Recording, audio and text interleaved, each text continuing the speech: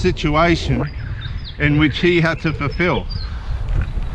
I don't think God's this hard on his normal people. I don't think he wants to be this hard on his normal Christian people. But nevertheless, the Lord Jesus Christ, getting back to the focus, so we've shifted from John now, temporarily, and we find that the Lord Jesus Christ was driven into the wilderness, and that was for 40 days. Now 40 is a number that's not unpopular in the Bible, used in many different ways. There's the sun again looking back across the oval with the smoke, giving it this brilliant apostolic, as it were, colour. Incredible scenes this morning, not unlike other mornings this time while the bushfires have been going on.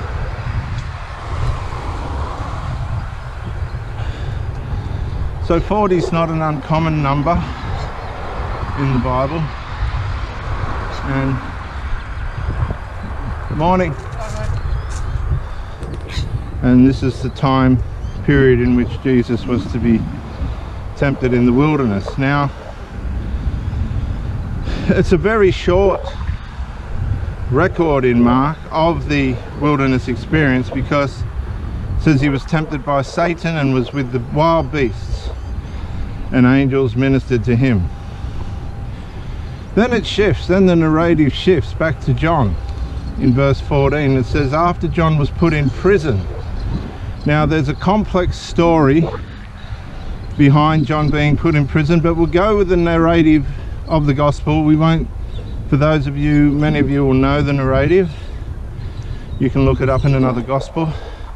But Jesus came to Galilee preaching, and this is what he preached. He preached the gospel of the kingdom. Now, what was the gospel of the kingdom? Well, the kingdom of God. And this is what he said: the time is fulfilled, the kingdom of God is at hand. It was coming. Repent and believe in the gospel. Now this has been a very misdiagnosed passage of scripture.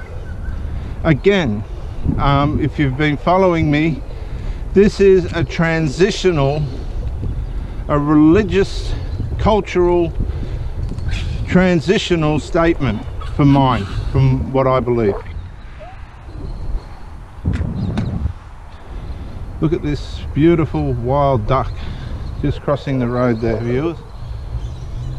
Beautiful bird. Might be a little bit dark for you. Complementing and going on, moving forward from John's original, John's message, the Lord says, the kingdom of God is at hand, the mightier one than what John was, the Messiah. Repent and believe in the gospel. We want you to shift from the Mosaic law, leave that behind, and put your faith now in the good news of the gospel, the message of the Messiah. The Messiah has come. Can you see this? Now, the way the Westerners try and apply this to themselves is you need to repent of your sins and come to Christ and receive the Holy Spirit and blah blah blah blah blah. But the actual context, to me, and I stand to be debated, it's debatable, is the fact that, again, along with John and moving forward from John, the Messiah had to help the people's minds understand that God's plan was moving away from and abolishing the Mosaic law and was now shifting to salvation through the gospel of the Messiah. The fact that the Messiah was coming and that he was ready to make his way to the crescendo, on the one hand, of the introduction and beginning of the New Testament and the closure of the Old Testament. That's what this was about. Where Christ said, the time is fulfilled, the kingdom of God is at hand, that was his way of saying the Old Testament is fulfilled, and it was to be fulfilled in him. The kingdom of God is at hand. The New Testament. Repent, let the Old Testament close, and believe in the gospel and receive the finished work of the Messiah when it was to be consummated.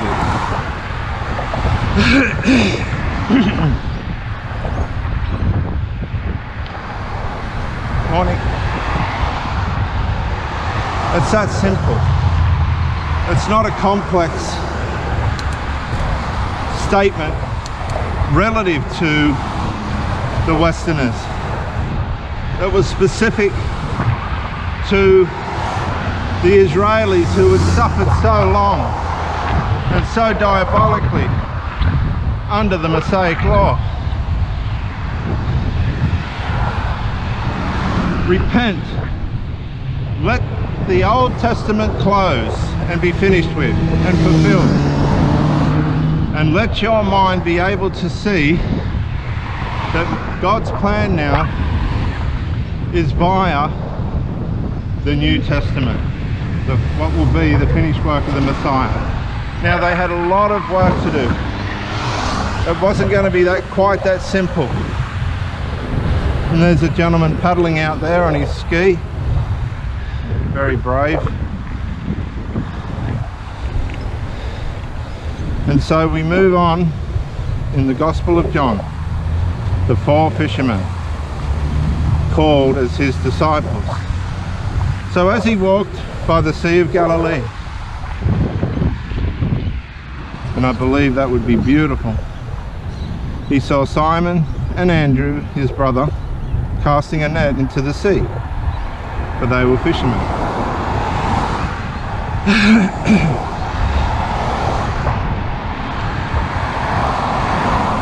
Then Jesus said to them, "Follow me, and I will make you fishers of men."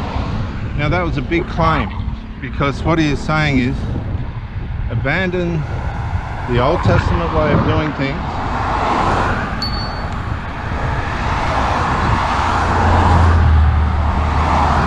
follow me. In other words, I am going to lead you into the kingdom of God.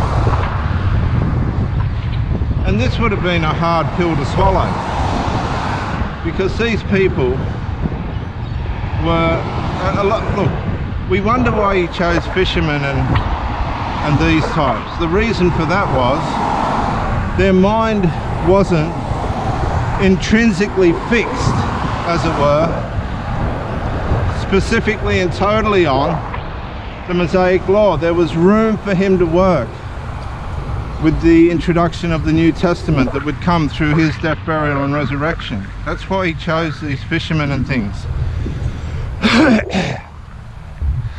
Because his battle against the Old Testament in their minds, the Mosaic law, wasn't going to be as complex. And they immediately left their nets and followed him. So again, we see that it wasn't a difficult decision for these people.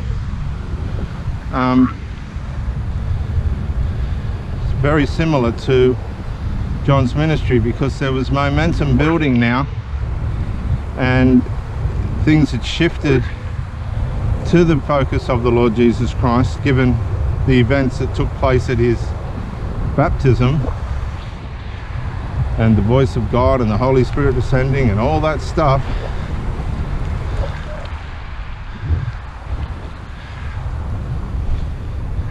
and now he has people following him. Then he saw, when he had gone a little farther from there, he saw James, the son of Zebedee. That's the pool in there. And John, the brother, his brother. So we have some brothers mixed into with the disciples here in the group, who are also in the boat mending their nets. And immediately he called them, and they left their father Zebedee in the boat with the hired servants and went after him. So essentially they abandoned their inheritance, because the fathers would pass the businesses on to their sons. So essentially they're seeing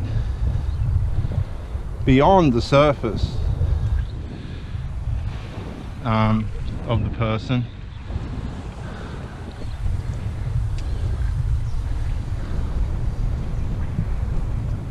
and into the deeper purpose and plan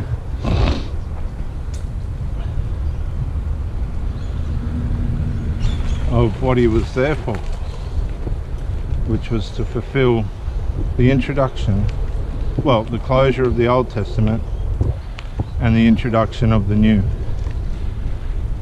There's the sailing club. Now I'm going to... Yeah, Dr. Jason Morrison, theologist again. I just want to say thank you for watching the videos, and I hope you got plenty of self-rediscovery and freedom out of it. If you watched it on YouTube, please share or like, maybe even comment. If you watched it on Facebook, like, comment, share. But most of all, get out and live. This isn't a rehearsal. You've got a one-off life. Don't let your loyalty and your faithfulness blind you to the life that you should be experiencing. Till the next video, thank you for watching, and bye for now.